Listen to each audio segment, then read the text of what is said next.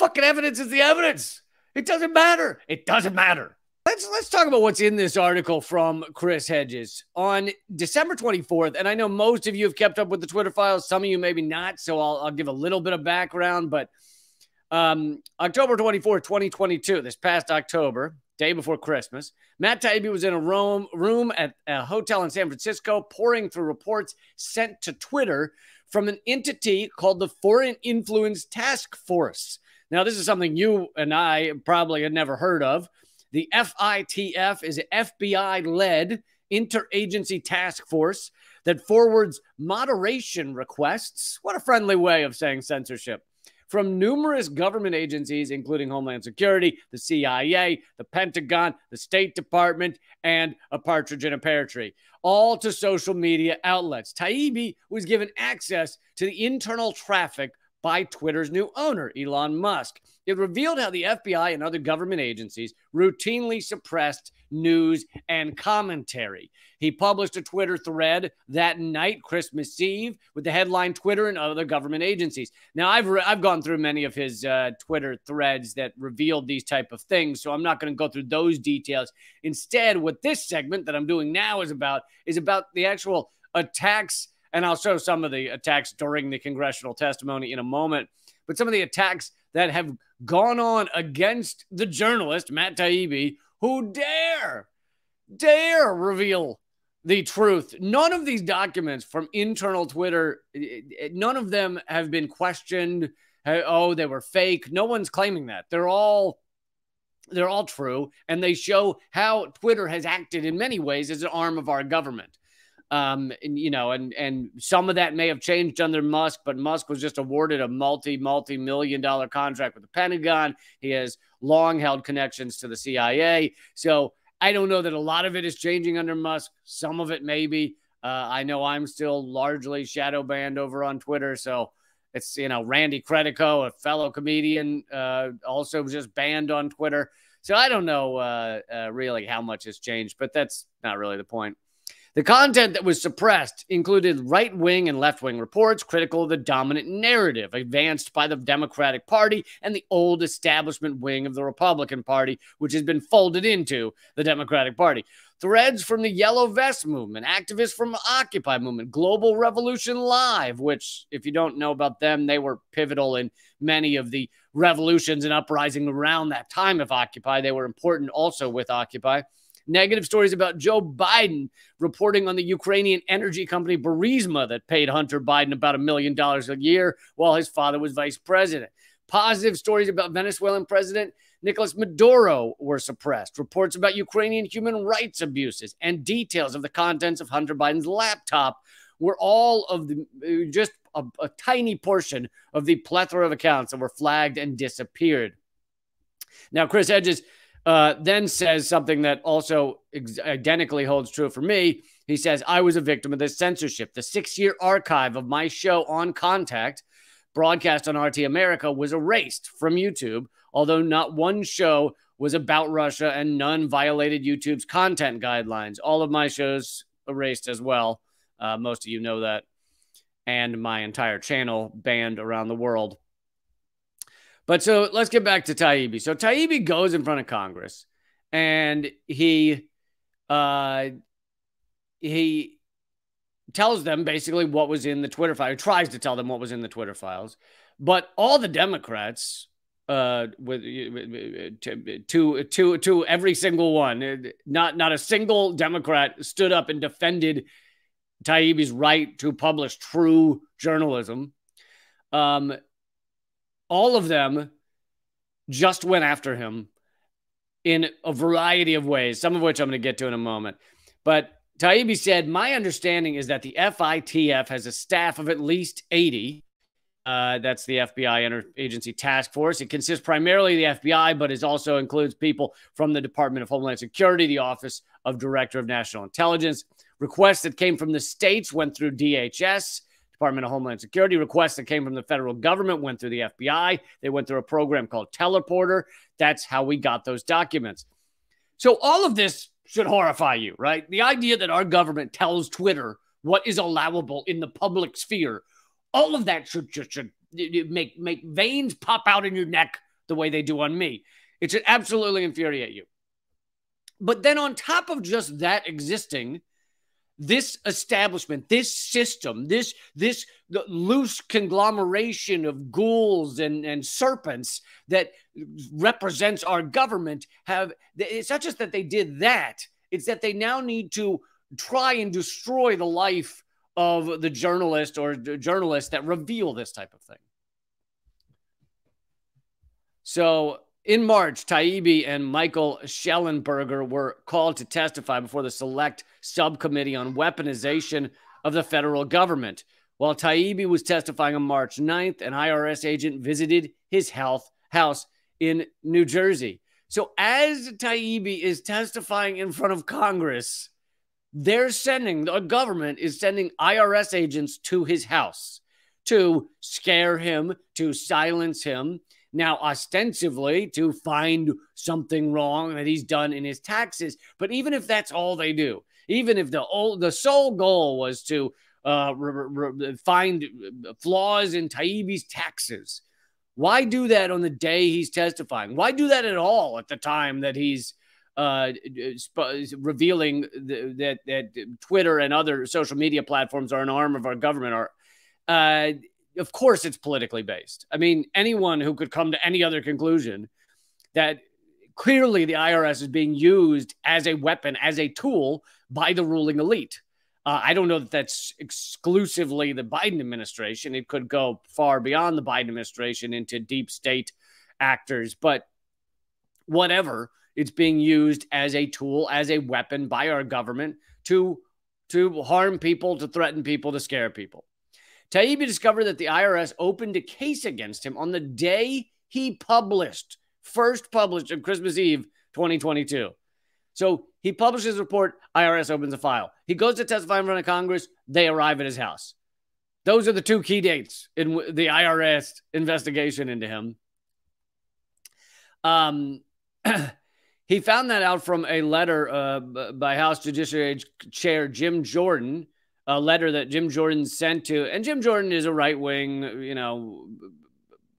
fucking prick. But in this regard, he's correct. In this regard, he's doing the right thing, which is to find out why the IRS is being used as a weapon against a journalist. So whether you like Jim Jordan or not is not really the point. So he sent a letter to IRS Commissioner Daniel Werfel inquiring about Taibbi's case. It was a Saturday. It was Christmas Eve. Taibbi did not owe taxes. The case was 4 years old. It was from 2018. All this suggests that the IRS case was clearly politically motivated. So then they begin the character assassination against Taibbi. And I want to play for you. We'll watch together. Debbie Wasserman Schultz goes out of her way to try and harm the legitimacy of Taibbi, as did many of them. But Schultz is perhaps one of the most hilarious, watching her do it as one of the most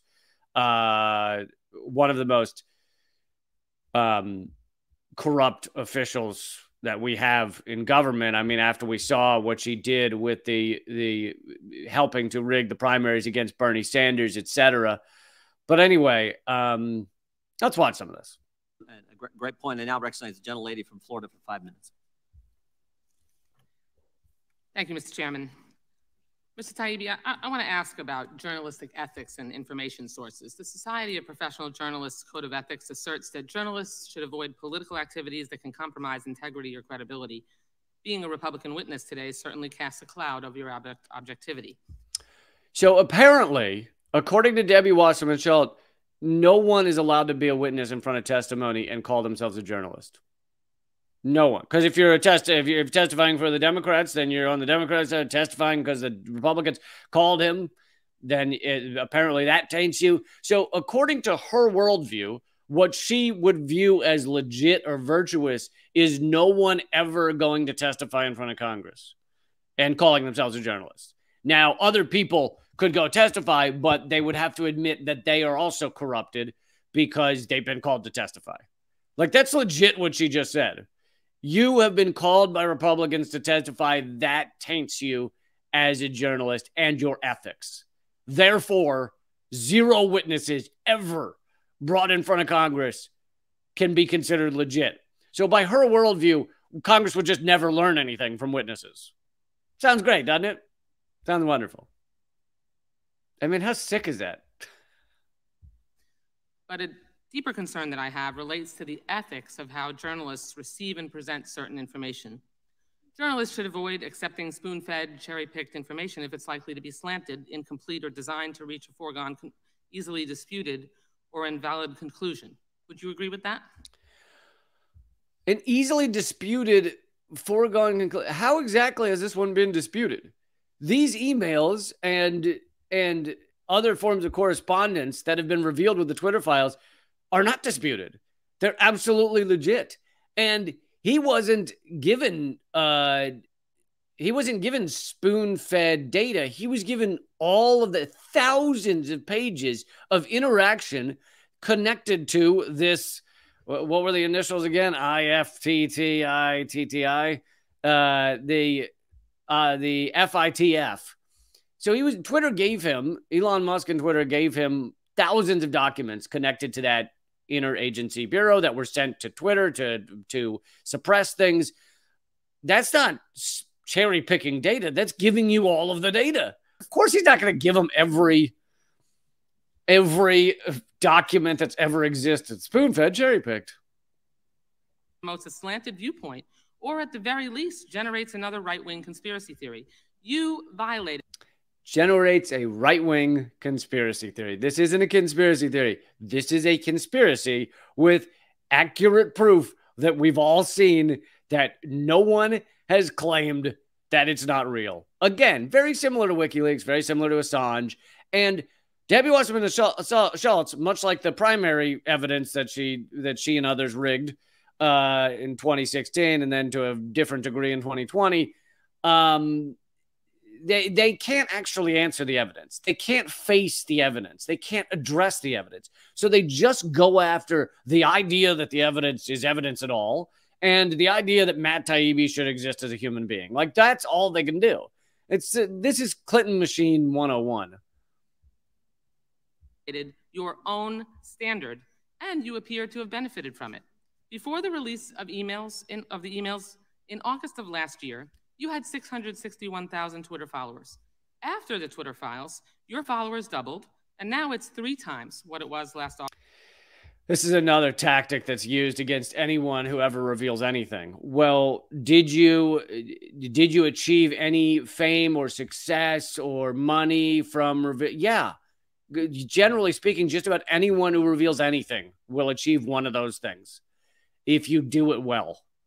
Like, and they're not going to come after those who don't achieve those things. So basically, so as if there's some way for Matt Taibbi to have revealed mass government collusion to censor and ban profiles across Twitter and not have gained in the public eye either fame or money or Twitter followers and even if he did it for those reasons, let's say, and I don't think this is who Matt Taibbi is, but let's say he did. Let's say he was just like, you know what? I would never put in this amount of work. I would never work to write these articles or anything, except that I really love money and I really love Twitter followers. And so I can get those two things. Let's say that was his goal. Still, the fucking evidence is the evidence. It doesn't matter. It doesn't matter. Like, that's what I love when people like, it's like I had to deal with this endlessly when I had a show at RT. Now, I haven't been at RT for over a year. So anyone who wants to accuse me of that shit, you can stop. But when I redacted a night at RT, which has now been banned globally, I had to deal with this endlessly. Like, well, your segment on how Cargill or Monsanto or something killed 100,000 people. Don't you work at RT? Didn't Russia create RT America? And it's like, well, okay. And is anything I said incorrect? Can you not look at the sources I reference? Can you not look up your own sources and see that what I'm saying is true about Roundup herbicide or whatever? Can you not, like, okay, so am I lying to you? Well, no, I'm not saying you are. Okay, so everything I've said is true. Everything I've said is accurate, but but it has a funny color name in the corner. It's like, dude. So Taibbi was informed there was problems with his 2018 tax return, right? Taibbi then says, why would an IRS agent need to know anything about my professional history? Oh, sorry. I skipped the part where they found out that the IRS had gone through everything about Taibbi. They had his voter registration records, whether he possessed a hunting or fishing license, whether he had a concealed weapons permit, his telephone numbers, articles he had written, articles written about him. This is all for apparently an IRS case that has nothing to do with him revealing the Twitter files, right? Right. Why would an IRS agent, this is a quote from Taibbi, why would an IRS agent need to know anything about my professional history or about controversies that I've been involved with or things that I had written about? That seems pretty dubious.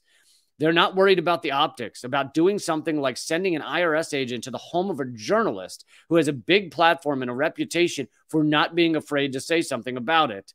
They're not worried about how this looks. It is concerning for a number of reasons. It reminds you of things you would see in a third world country. It really is pretty horrifying how like the lack of fear, the lack of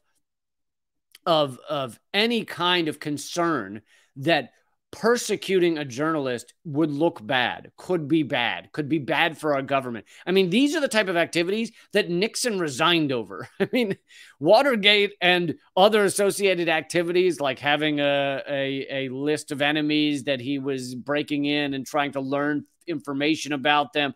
They notoriously broke into Daniel Ellsberg's psychiatrist's office to try and get personal data on Ellsberg. Well, this sounds very similar. Sending the IRS, weaponizing the IRS to go after a journalist to try and find out, hey, maybe he's got a psychiatrist. Maybe he's got some mental health problems we can exploit. So Chris Hedges continues, there are 3 steps to destroying a reporter who can't be bought off or intimidated. The first is a campaign by the powerful whose lies and crimes have been exposed along with their obsequious courtiers in the press to discredit the reporting. The second is a sustained campaign of character assassination. The third is persecution carried out once the reporter's credibility has been weakened. His or her ability to publish or broadcast is degraded and public support has eroded. And that's really interesting, is that this is a multi-step process that they use against journalists who are revealing things they don't like. And one of those steps is to tar and feather their brand, destroy their brand, so that a Seymour Hersh or a Matt Taibbi or a Chris Hedges is no longer looked upon, Glenn Greenwald, no longer looked upon as a legitimate journalist. And of course, Julian Assange, no longer looked upon as a legitimate publisher. And once they've achieved that, once the popular perception of an Assange, for example, is, oh, he's a terrible guy, he's a dickhead, he's a liar, he's a fraud, he's just out for attention, he's all those rape, not all those, there were 2 rape charges that have been completely debunked and dropped. And all of that is designed to make his how people view of him, his brand, just totally degraded. And once they're at that point, then they can go after him in a more substantial way, actually persecuting that person, because they know there won't be enough people backing him up, because they've already made him look like an evildoer, for lack of a better word. They've made him look like a snake. And so therefore, who's going to stand up for a snake? And for those who do stand up for the snake, they are easily refuted, because there'll be a million people on Twitter going, how dare you stand up for a rapist? How dare you stand up for a liar? So this is a multi-step process. And, let's hope they don't keep going after Taibbi. But Hedges continues, this is what happened to Julian Assange. It happened to, before Assange, it happened to Don Hollenbeck, I.F. Stone, Gary Webb, who I mentioned a couple of live streams ago, who apparently murdered himself with 2, not 1, but 2 shots to the head. Ray Bonner, and many others. It is what is happening to Taibbi, whose revelations of widespread censorship by the FBI, the CIA, Homeland Security, and other intelligence and government agencies have enraged the ruling class. The concerted attacks on Taibbi are an example of how the walls are steadily closing in to impose an iron conformity, one more piece of our emergent corporate totalitarianism. So great article by Chris Hedges. Feel free to check it out. It's over at Sheer Post. Ironically, Robert Sheer, who I've also worked for Sheer Post. I've posted some things for them. Robert Sheer, epic journalist, epic reporter, something like 30 years at the LA Times. He's been with various outlets, Ramparts Magazine, broke countless stories. He is now, much like Seymour Hersh, he's had to create his own outlet, Sheer Post, because he can't, they won't have him in the mainstream media. He's 80 some years old, but the mainstream media won't have these journalists who are known as epic journalists, Chris Hedges, Seymour Hersh, Robert Sheer, because there is no mainstream media that's actually adversarial to our government any longer.